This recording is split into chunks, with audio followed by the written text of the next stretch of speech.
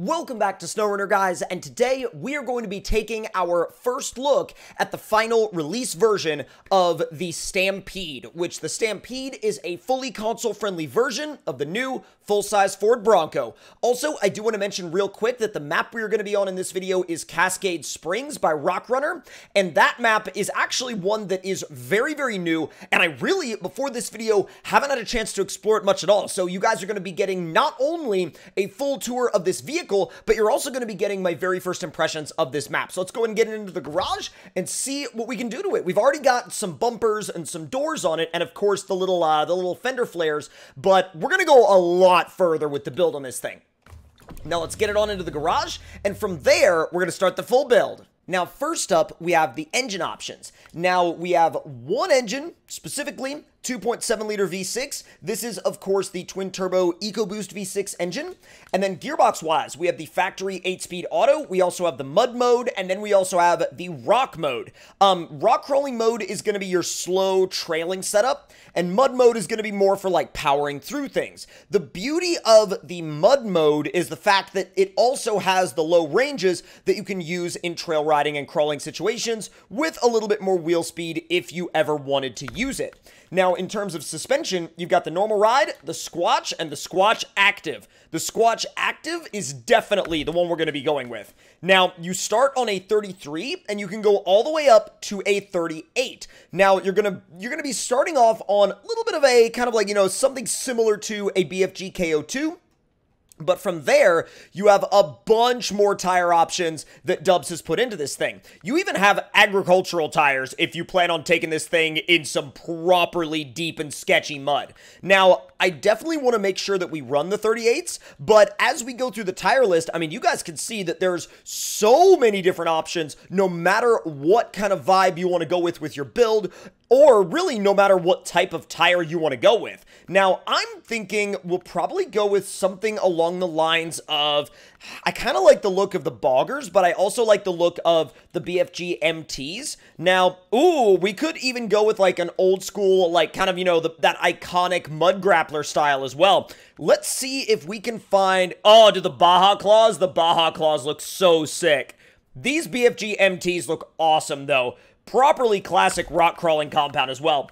Now, let's see, drag winch and diff lock. Let's go ahead and throw the front lockers in as well. You could do a drop hitch on the back if you plan on towing scout trailers around with this thing, which is really, really nice. The factory front doors are removable if you prefer to go that route. Fender guards are going to be your fender flares. Factory front bumper we're going to be removing, and we're going to be replacing it with a off-road front bumper. So let's go ahead and throw that in there. It's also got a built-in winch with tow hooks as well. Now, here's the interesting thing about the top. The top actually is removable and, of course, installable in sections. So you can do the rear, and then you can do the front right and the front left, and they are all independent of each other, which I really, really like. Now, factory rear bumper, we're definitely removing that and doing the off-road rear bumper for a little bit more clearance. Rock sliders for sure. And you can also do a roof rack that goes onto the hardtop once you've put all of the pieces of the hardtop in place. And actually, you know what? I think we're going to go ahead and put the hardtop together, and we'll throw the roof rack on it just so you guys can get a full idea of what this thing looks like with all of the options on it. Now, rack add-ons, there's a lot up here. You've got the ammo cans, you've got Dubz cooler, you've got gas cans, rack straps, long shovel, the tent, you've got TC's toolbox. It's all up there. It's literally all up there. So let's see what we want to run in terms of... We'll run this wheel, and we'll run a BFG KO2 spare. This is where things get properly interesting as well. Now, you can put the dash mount bar up there, and then you can throw literally a phone, an iPhone up on the dash, and a GoPro camera up on the dash. Now, you guys can't really see them all that well right now because of the camera angle, but I promise that when we get outside, you'll see them a lot more clearly.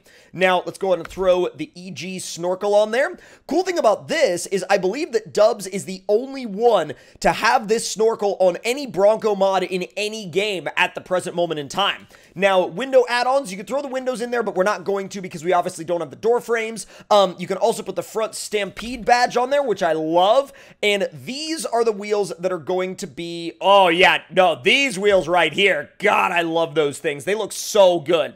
Now, this sort of deeper orangey yellow I really like, but in terms of factory colors, you've got quite a few good ones. I really like this kind of bluish gray. I like the deep blue. I like the dark green. I like the tan. I like both of the reds, and I like this color as well. There's really no bad looking colors on this entire rig, and I think the blue really sets it off like super, super well. So let's see if we can throw maybe the bobble dar up there on the dash, and now we've got a fully built Bronco ready to go and have some fun on the trails. Now, this thing is definitely something that I would encourage you guys to use the interior view on, because look at this. You have a dash-mounted iPhone and a dash-mounted GoPro. I mean, what other vehicles are going to give you those? All right, let's also go ahead and run the radar real quick. And the reason I'm running the radar is because I want to see where everything on this map... Ooh, God, this is like just a massive trail network, isn't it? Like a properly massive trail network. Let's fire this thing up. Dude, it's so cool. Just like setting off in this thing in the interior cam with like the hardtop on, but the doors off. It really does give you such an incredibly realistic vibe. I don't even know which way I want to go because they both look really, really fun. All right, let's make our way on out. Not bad. Whoa. All right, apparently I got into the power a little bit early on that one. All right, which way are we going? Right or left? I have no clue. I don't know which way is more challenging. I don't know which way is more interesting. I've never been here before. So we're going right. Seems fair enough to me. This is definitely a map that already, right off the bat, is giving me so many, like, MudRunner vibes. Now, that makes complete and total sense, though, because with it being made by RockRunner, I mean, RockRunner has been around for a very long time, and it was huge in the MudRunner days, and this map definitely shows some of that classic MudRunner style. Now, let me check and see. So, to the right looks a little bit more rutted, and to the left looks a little bit more like... a little bit more almost like we're going through a big mud pit. I think I might want to try kind of the more rutted out one to the right.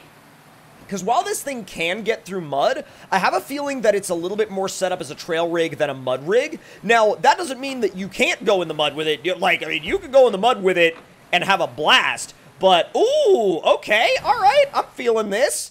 Bro, this is like some totally realistic trail riding stuff right here. Especially if you put it in interior view, it legitimately looks like a trail that I've been down in real life. That's so cool. That's, like, legitimately so freaking cool. And with all of the, like, all of the trees and the grass and the flowers just right near the trail, it gives it a very believable feel and vibe. I mean, I know that some people may prefer a all-around test, like, on a testing ground map, but at the end of the day, I feel like this is the kind of environment that this vehicle is going to be used in more than most other environments, and I really felt like this map gave us an incredible opportunity to test this thing in an environment that it really feels at home in. What are we looking at on this next section of trail? God, this is like, whoa, if you're not careful, you could flip over right there. Like, genuinely, if you're not careful, you could go into a full-on rollover. I was only able to minorly power out of it, but, like, easy up and over. Come on. Not bad. Not bad. Bro, this thing hangs a tire in the air like nobody's business. But the thing is, it's so incredibly composed and balanced about doing it. It's not, you know, it's not worrisome at all when it hangs a tire in the air. It's, like, still super balanced. Apparently, I need to slow right the heck down because that rut was way deeper than I had ever thought it was going to be. Let me see what's coming up around the next bend. I have a feeling, ooh, it's getting a little bit muddy up here. All right. I'm digging that. Let's ease it on down through here. All right, let's see what this looks like in first-person view. Oh, dude, that's so believable. That's so legitimately, like, believable and realistic looking. I love the way this thing looks going through the mud. Oh, easy. Oh, I had the lockers on. I didn't think I had the lockers on. It didn't feel like I did. Oh, hanging a rear tire back there. At least I was for a second. I was like, ooh, that's a little sketchy, don't you think? Oh, this mud pit is, like, properly deep. I'm going to give it some wheel speed for this. Let's go! Dude, let's freaking go. This thing is awesome. This thing is absolutely freaking amazing. I love it. I love it so much. And the fact that I've been able to follow the development process of this mod from like nearly start to finish has been an absolutely incredible process to watch. Dubz is so detail-oriented in so many interesting little ways, and to see all of those ways really come to life here in the Stampede is, like, one of the coolest things. It really, really is. Yo, that thing is, like, it is getting down when it's in the mud. God, that's awesome.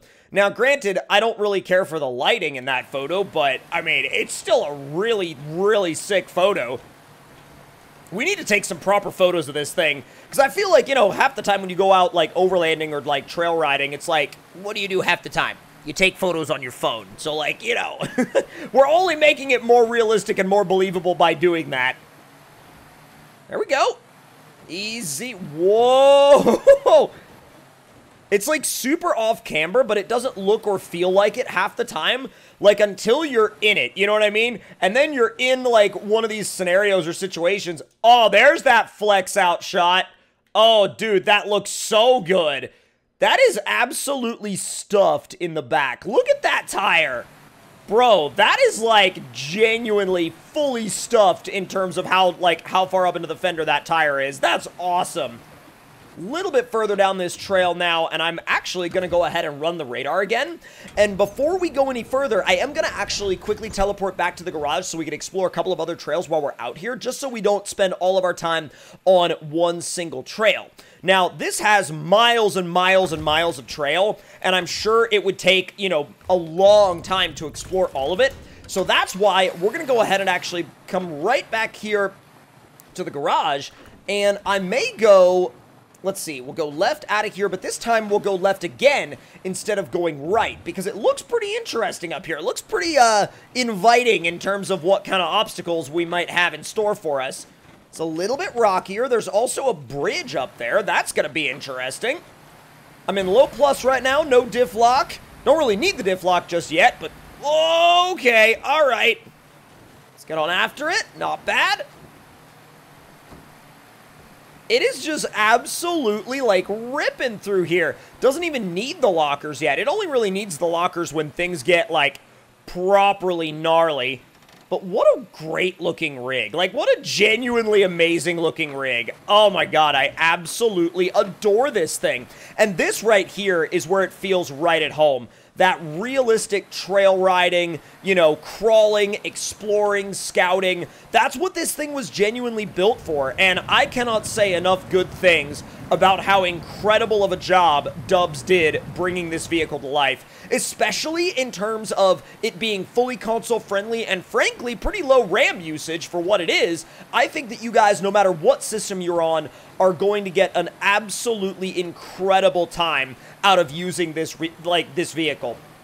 Now, once again, that applies to really anything that you want to do with it, whether that be stuff like this, or campaign scouting, or, you know, you want to take it rock crawling, you want to take it mudding, I mean, you want to use it in an RP. It is genuinely all up to you, and at the end of the day, that really is the beauty of a rig like this, because it can be used in just about whatever scenario you want, and it can adapt to any and all of those scenarios very, very successfully, I think. Now, if you guys enjoyed this video and enjoyed this look at this brand new console-friendly Bronco, aka the Stampede, please do let me know your thoughts and opinions on it in the comments below. Hit the like button if you enjoyed, subscribe if you're new, and I will see y'all next time. Talk to y'all later.